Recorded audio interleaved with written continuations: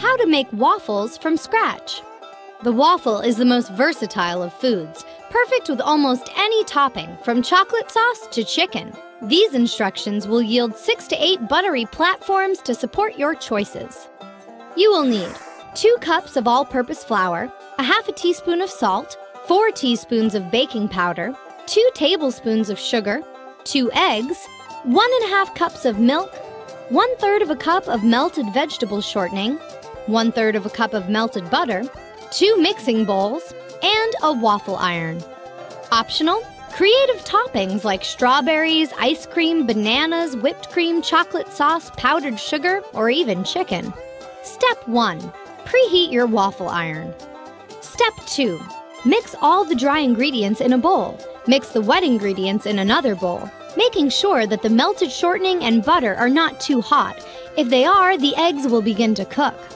Step 3. Make a depression in the center of the dry mixture and pour in the wet mixture. Stir gently. The resulting batter should be smooth but not too thin. Step 4.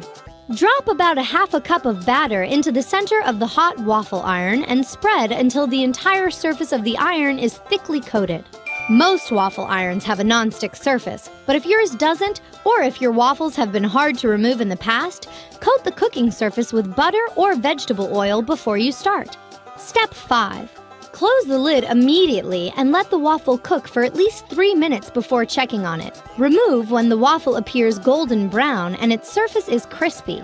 If you're cooking for a large group, stack the cooked waffles in a baking pan, cover it with aluminum foil, and put it in an oven set to 200 degrees Fahrenheit until you're ready to serve.